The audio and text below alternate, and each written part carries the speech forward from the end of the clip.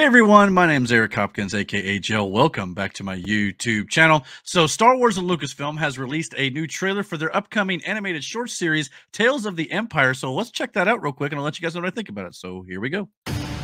Why do you seek Imperial favor? Nice. Years ago, my people were all but destroyed. Okay. My anger gives me strength. It is that strength I offer the Empire. Offer accepted. I love this. I'm here to present you with an opportunity, Barris. Oh, okay. Wow. Just be glad you're not a Jedi anymore. Your path is set, Morgan Elsbeth. I will fulfill my destiny. Oh, wow. We got the Grand Inquisitor back. Mercy only breeds defeat. But I will help you overcome this weakness. Attack! So many thoughts right now. The Empire would help to change things. Everything comes at a cost. Right into Ahsoka. Well, yeah. My world has been burning. Oh, we got Grievous back too. Since I was a child. You cannot stop what has begun. Now you must face one final test. To join us.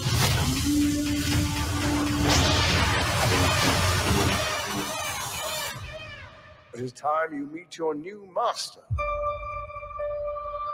Oh boy. Okay. Get a little more insight into the Inquisitors. Long live the Empire. Nice.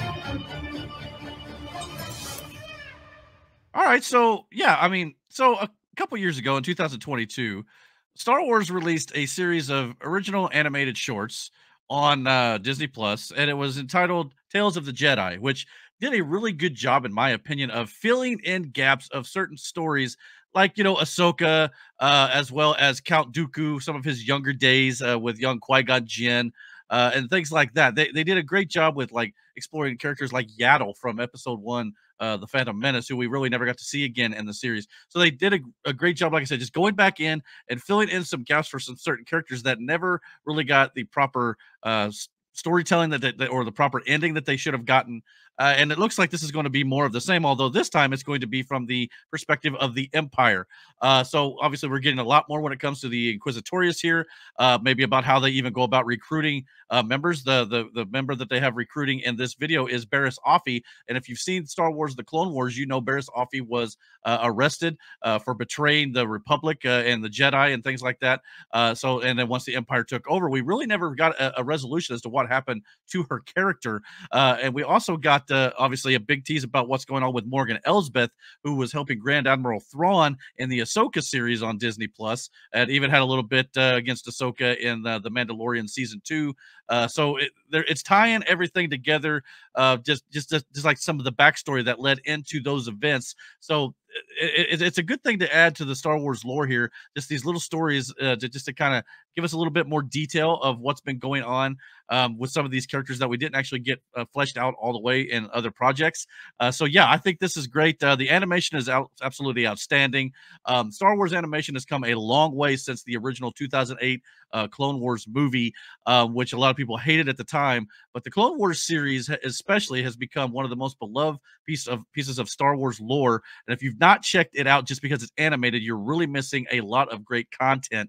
Star Wars animation from Star Wars Rebels, the Clone Wars, and the Bad Batch have been outstanding. Star Wars Resistance is kind of an animated series I'm kind of like you can kind of skip in the sequel trilogy era, but some of these other ones have been absolutely incredible. And Tales of the Jedi and Tales of the Empire are just adding to that. And I would love to see more of Star Wars, just to continue to build out their storytelling in the animated world, because the animation is just that good. And there's just certain things you can do in animation that you cannot do in live action. I think Star Wars has taken heavy advantage of that. We got General Grievous back in this trailer as well. Looks like we're going to explore more, like I said, about Morgan Elsbeth's backstory, because she was part of the Night Sisters, and her race was basically wiped out by Count Dooku and General Grievous and the entire Separatist movement back in the Clone Wars. So again, just kind of showing that origin of Morgan Elsbeth, where she come from, and of course, when we get into the Inquisitorius now, we're going to get Darth Vader in this as well, and his involvement in forming the Inquisitors to go after Jedi who were not taken care of in Order 66. So yeah, this is great, and to see Grand Admiral Thrawn again early on before he took some power in Star Wars Rebels, and then before he got exiled, and the whole storyline there that led into the Ahsoka series as well, and it's going to be leading into a movie that is centered around Thrawn as the main villain, I think, moving forward here with Dave Filoni and Jon Favreau, and the whole Mandalorian storyline is going to kind of culminate in that giant event, which I think, again, if they do properly, they could actually build out this story to make it a trilogy of films if they really wanted to, and call it the Thrawn trilogy, which if you can adapt the books, the original Thrawn novels, into a series of films, you can have a great sequel trilogy in between episode 6 and episode 7.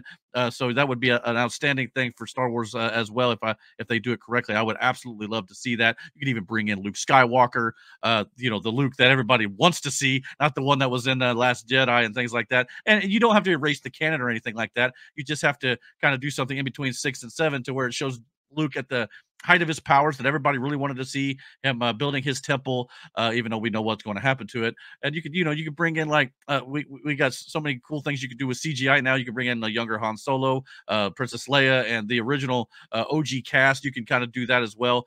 So they did a great job with it with Luke Skywalker in the Mandalorian series. So you could definitely do that in the movies too. So I hope that's kind of what they do. And of course, finish out the stories with Ahsoka, the Mandalorian, Boba Fett, and all those characters in that timeline as well. The Rebels crew with Hera and Ezra Bridger and all the like. So I think they could do that. It'll be very cool. But yeah, what do you guys think though about Tales of the Empire? Are you guys looking forward to this original animated series? I know it's a series of shorts, usually about 15 minutes long a piece. So if you don't know exactly the format of it, I highly recommend you check out Tales of the Jedi on Disney Plus right now. You can check it out over there. But comment down below. Let me know what you guys think of Tales of the Empire. I'm extremely excited for this, releasing on May the 4th, Star Wars Day. So yeah, I can't wait to check this out. So let me know what you guys think, and don't forget to hit that like and subscribe button. And until my next video, guys, take care and God bless.